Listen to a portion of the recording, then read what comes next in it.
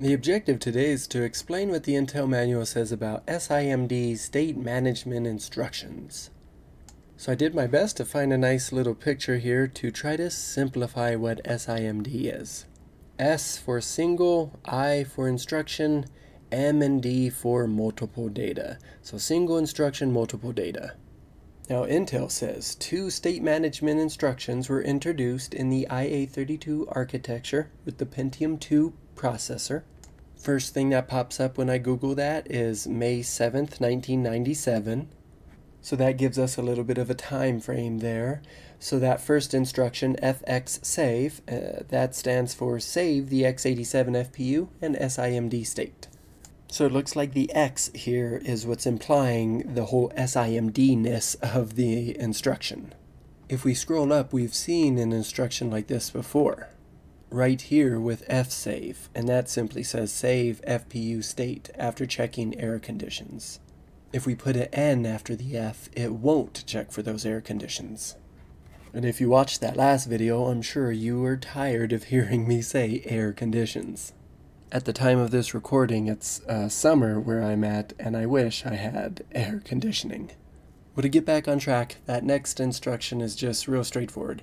FXR store, so restore the x87 FPU and SIMD state. Now initially, these instructions operated only on the x87 and MMX registers to perform a fast save and restore.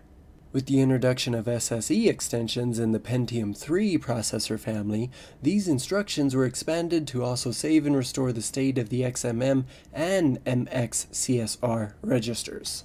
So I have a really silly way of remembering this. First, there was the MMX registers, which M&Ms are good. We all like eating M&Ms, I assume. But what's even better, what comes after, right, to improve upon something, when you have extra M&Ms or extra large M&Ms, that makes sense.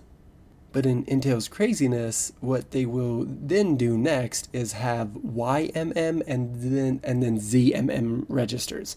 So at that point, we're just going in alphabetical order now. Alright, so the Intel 64 architecture also supports these instructions. With Intel's history of backward compatibility, I think there was just no doubt in anyone's mind that those instructions would be supported by the 64 architecture as well. So our first question is, what new registers came on the scene with the SSE extensions? The answer is the XMM and MX CSR. And I think it might be redundant to say SSE extensions because SSE, the E already stands for extensions. Right, there we are right there, streaming SIMD extensions. That's similar to DNS for me. I, for years, thought saying DNS server was redundant, but no, the S is actually for system in that particular acronym. So therefore, it's not really redundant to say DNS server. Well, let's learn more about these MMX instructions. The originals, the OGs.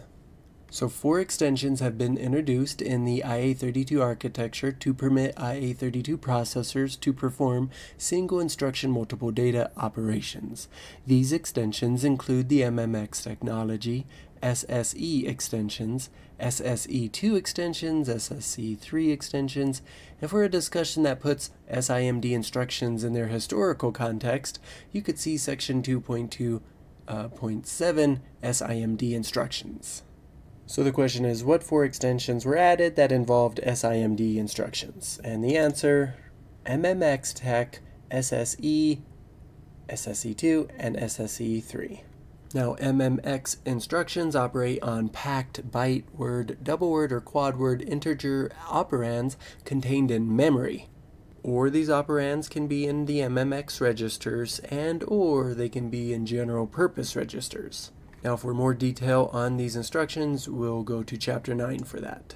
MMX instructions can only be executed on Intel 64 and IA32 processors that support that particular type of technology, MMX technology.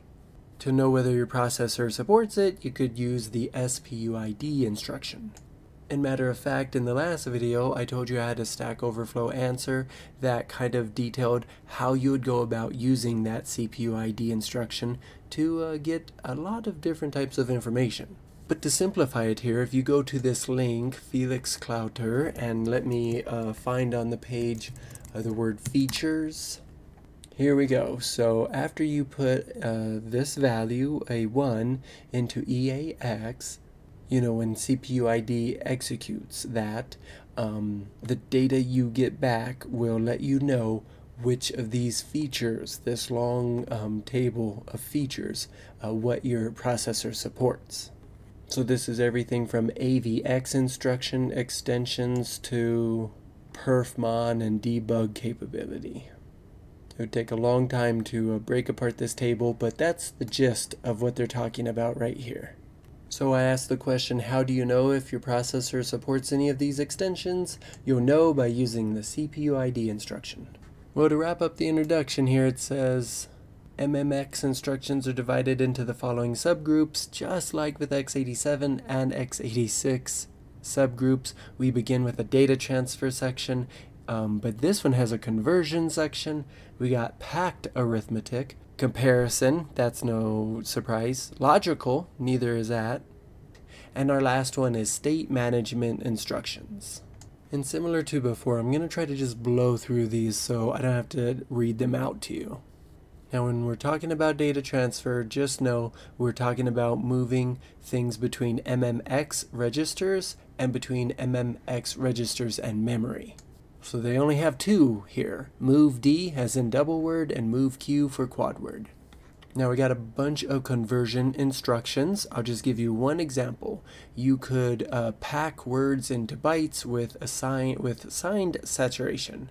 So you're going to see a keyword right here, saturation. It keeps popping up. So the question, what is saturation a reference to when talking about MMX conversion instructions? Now we have a bunch of unpack instructions. Down here, once we get to the MMX packed arithmetic instructions, there's a bunch of adds, 7 to be exact, and then we have 7 instructions all about subtracting, and there's 3 at the end regarding multiplying. Again, these are MMX arithmetic instructions. For comparison ones, those are straightforward as well. We can compare packed bytes for equal. We can compare packed words for equal. Alright, you're going to see the pattern already beginning right here. For those who are watching, you can see we have 4 bitwise logical instructions. The shift and rotate ones, I'm sure you'll want examples of these. At this time, Intel's not providing any. And then our final one for the video, this is the MMX state management instructions, except I only see one. It says the EMMS instruction clears the MMX state from the MMX registers.